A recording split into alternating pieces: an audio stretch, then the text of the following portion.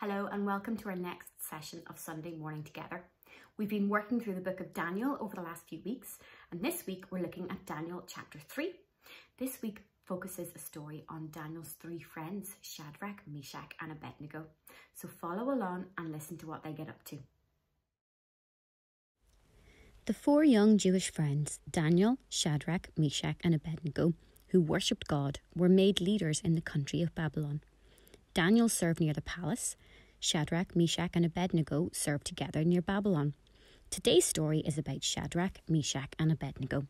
King Nebuchadnezzar was ruler of all Babylon. Everyone had to do what he said.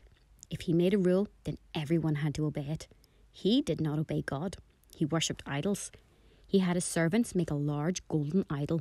It was almost 30 meters high and 3 meters wide. He gathered all of the officials at the court together and also a band.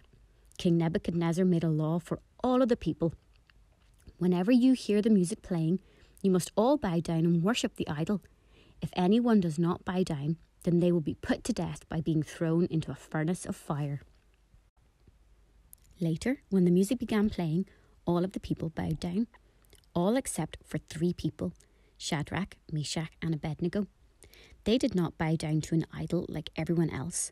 They knew that God only wanted them to worship him. God's law said that they were never to bow down to idols. They knew that they would get in trouble with the king and that everyone might laugh, but they still chose to obey God. Some men in the king's court noticed that Shadrach, Meshach and Abednego did not bow down to the idol. They went and told the king that someone had dared to disobey the king's law. King Nebuchadnezzar was very angry. How dare anyone in his kingdom not worship his gods? He called the 3 young men before him. Why will you not bow down before the idol as I commanded? If you do not bow down to my idol immediately, then I will have you thrown into a blazing furnace of fire, the king said angrily to Shadrach, Meshach and Abednego. We don't have to explain to you, they answered. We will never bow down to anyone but the Lord God. He is the only true God. If you throw us into the fiery furnace, then our God will save us. The king was furious. He told some of his strongest soldiers to tie Shadrach, Meshach and Abednego up and throw them into the fire. He ordered the fiery furnace to be made 7 times hotter than normal. The fire was so hot that the soldiers died when they threw the men into the furnace. To the fire and saw 4 men inside the furnace. Even though the fire in the furnace was burning and it was hot, the men were just walking around inside. The king leapt up in amazement and said, "Weren't there 3 men thrown into the fire?" "Yes, O king, there were only 3 men," answered the advisers. No one knew why the men were alive, and no one knew how there could be 4 men. The 4th man looked different. King Nebuchadnezzar wrongly thought that he was one of his gods. Maybe the man was an angel, or maybe it was the presence of the true Lord God. "Shadrach, Meshach and Abednego, come out of the furnace," yelled the king. The 3 men walked out of the fire.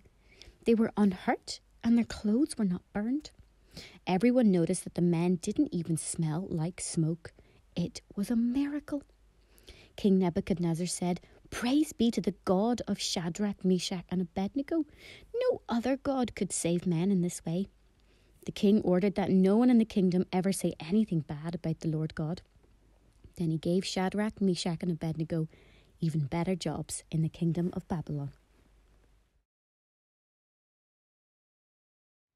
Wasn't that a great story to hear about how the 3 friends, Shadrach, Meshach and Abednego, even in times that was really hard, they still listened to God's laws and obeyed them. The Google Drive link below contains all the details of the worksheets for you and your family to enjoy. If you'd like to join with us live next Sunday at 10:15 a.m, please just get in touch. We'll see you then. Bye.